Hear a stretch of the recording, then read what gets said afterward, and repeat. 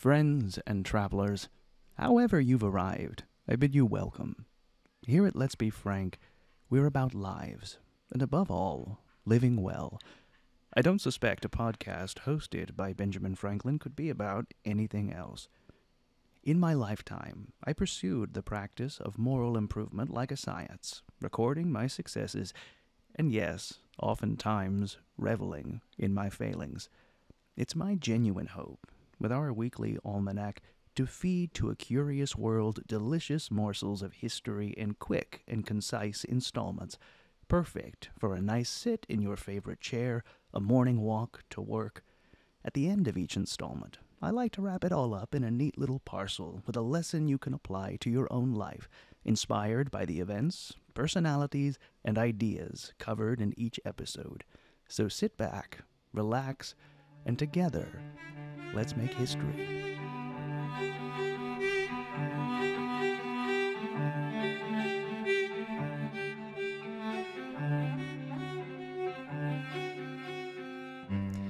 Greetings and salutations, dear listener.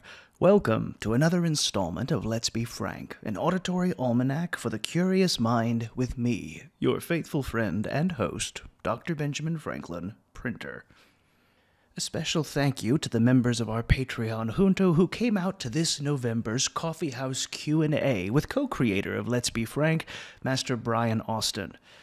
A reminder to all of our listeners that these Q&As happen once a month and are available for members of the Penny Philosopher tier and up of our Patreon.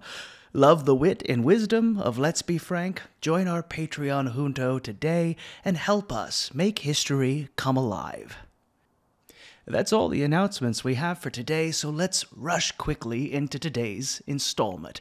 For purposes of good order, this podcast is composed of several sources associated with Ben Franklin's life, knit together to collect it all into one narrative on a cohesive theme.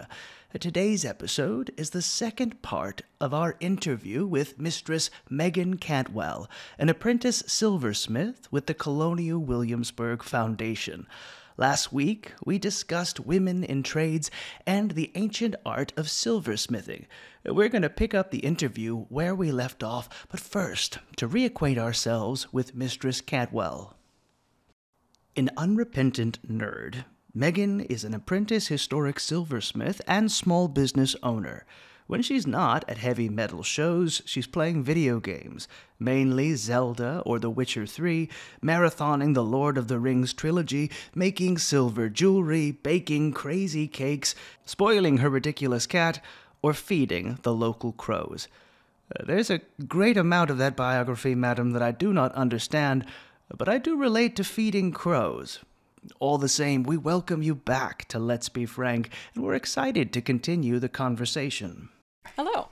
Madam Cantwell, last week we spoke predominantly about the history of the trade of silversmithing, particularly the history of women in trades, their role in society. This week, I thought we would focus a little bit more on the 21st century, particularly your experience. Now, what is it like to explore history this way?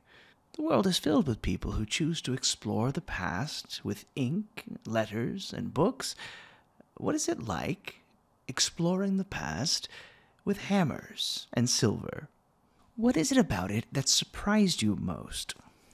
Mostly it just comes down to, I had never worked with metal before. My background is in 2D and 3D animation, experimental sound design, and video. So physically working with the material is really nice, but I wasn't expecting how easily silver would move. It's the second most malleable metal. Gold is the first. We work both as silversmiths. If you can do one or the other, you'll work them. But it's just surprising how it wants to move, how you can manipulate it. You still, of course, need hammers and things, but it's just a lot of fun to get it to take its place where you want it to be. Now, in a more broader sense, what have you learned by exploring the past in this way? How has modern silversmithing using older methods informed you of the experiences of those whose lives and experiences you've examined in your research? When it comes down to it, there's not a lot of silversmiths left anymore. at least in the Western world. You still see a lot of these practices being practiced in places like India, still to this day, oftentimes with the same tools and somewhat similar techniques. But what surprised me most is how people assume that silversmithing is just jewelry. There are different subsets to silversmithing. Raising hollowware technically is what a silversmith does, is you're using a hammer as your primary tool to shape that material. Jeweler can be argued to be a separate trade. You're setting stones, you're working with smaller pieces. It's not so much hammering, so it's often a subset of silversmithing. In my work, in my apprenticeship, I have to learn to do more than any one silversmith of the 18th century would have known. So from small works, the jewelry pieces, all the way up to large works like monteiths and punch bowls. But oftentimes people are surprised that it's not just jewelry that a silversmith makes. Now, in all of your workings, is there one object that sticks out to you as a favorite or a challenging piece that you worked on? Do you have an all-time favorite object that you've made? So far, it's a fish trowel. So I haven't finished it yet. It's getting very close, but it's a serving utensil for fried or poached fish. It looks like a giant cake server. It's a big triangle, and it has a lot of designs pierced into it. So drilling holes, feeding a saw blade through the hole, and then cutting it out. Saw piercing is one of my favorite techniques, and many jewelers and many silversmiths today still actually do this the same way. Same jeweler saw even that was invented in the early 1700s has not changed. It's on everyone's bench. So that's one of my favorite things. It's basically, just a fancy cake server looking thing. But it's getting close to being done, and hopefully I'll have another project on the works after that. Mistress Cantwell did provide an image of the project she's working on. We've taken the liberty of sharing it on our Patreon page as a special extra for the members of our Patreon Junto. Now, Madam Cantwell, what is it like being a tradesperson and artisan in the 21st century? Are there any similarities with the craft practiced 200 years ago and how you go about practicing it today? As far as how you do business, as far as how you interact with the wider world? So some of the similarities just come down to the tooling. So like with the jeweler's saw, it's still very much the same. The drill has changed. You can still get upright or pump drills from the time period today, and you can still do that by hand if you want, but most people will use like a flex shaft or a Dremel. But the actual act of hand cutting it out is still very much the same. Raising, the act of hammering up items, has changed, and that changed actually in the very early 1800s. So it used to be for basically thousands of years, you'd start with a flat disc of silver, hold it at different angles against your anvil, and hammering in a circle starting from the center and moving to the edge. You would do that repeatedly, and it would take a flat 2D piece and raise it eventually up and into a 3D form.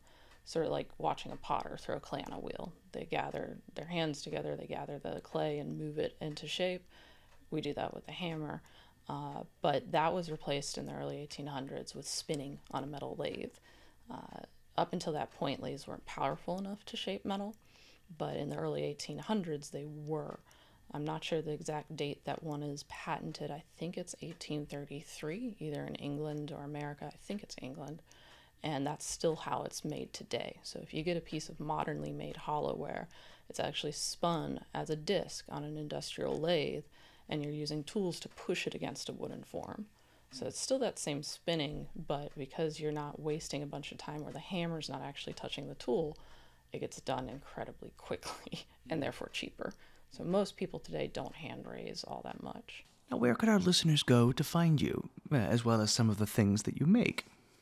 So I do have Instagram under Zelda Sigrun, and I also have an Etsy page. I have my own small business that I just started called the Lady of the Lake Silver.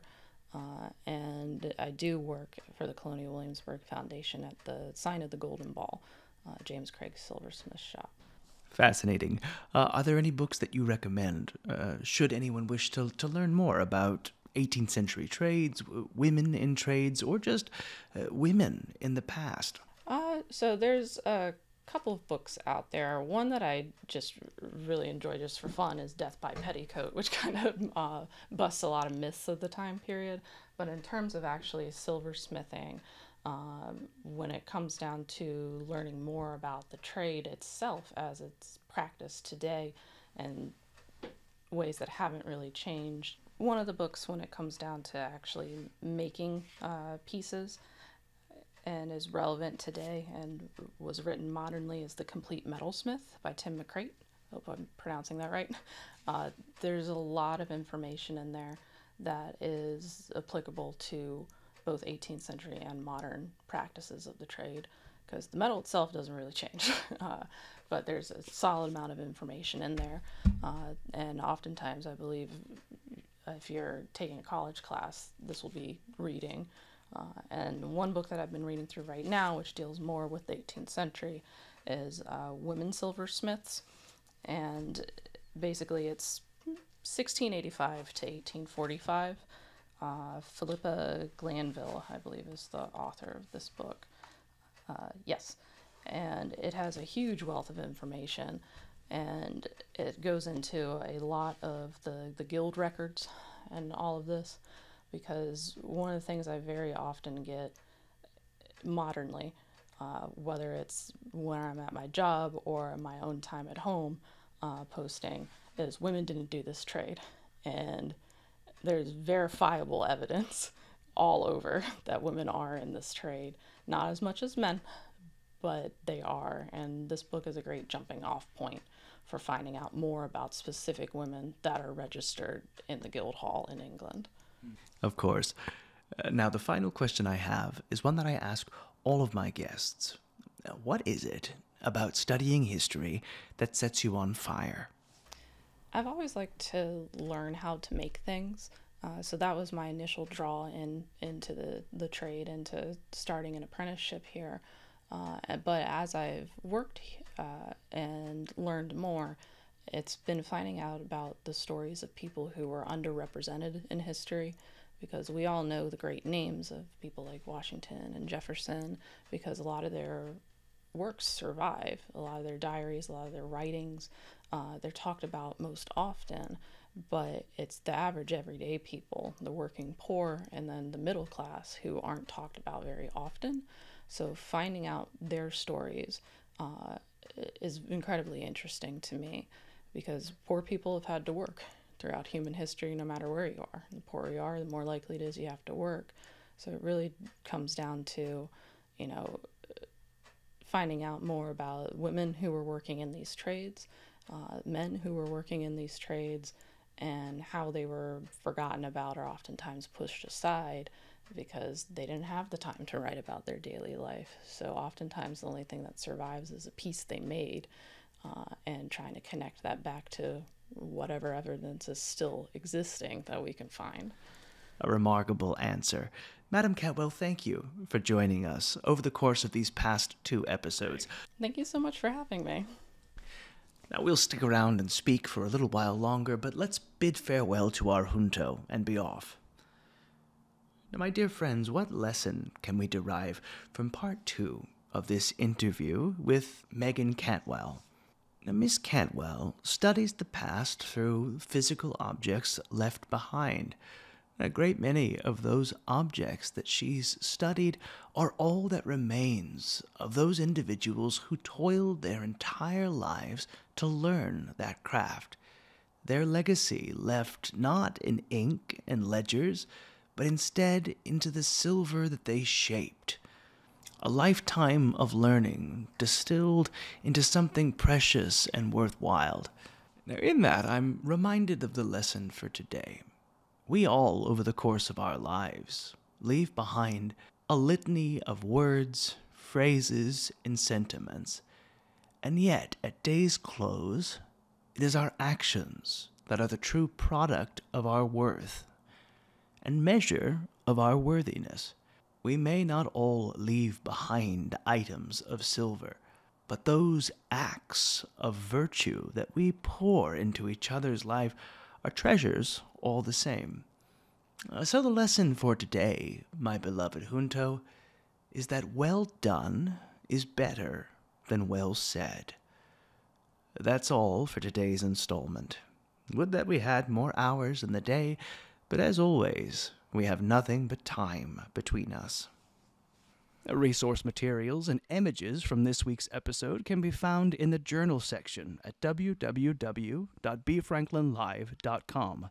If you like the show, subscribe and stay up to date with all the latest gossip and news, and do me the kindness of leaving a review. You can follow us on Facebook at Let's Be Frank and Instagram at bfranklinlive. And finally, dear listener, spread the word. Tell your family, tell your neighbors, tell your horse, I don't care. Let's make our intellectual Junto grow. And now, dear listeners, our time together must come to an end. Fare thee well, and always remember, when you're good to others, you are best to yourself. Until we meet again, I remain your humble and obedient servant, Dr. Benjamin Franklin, Printer. Stay curious, my friends.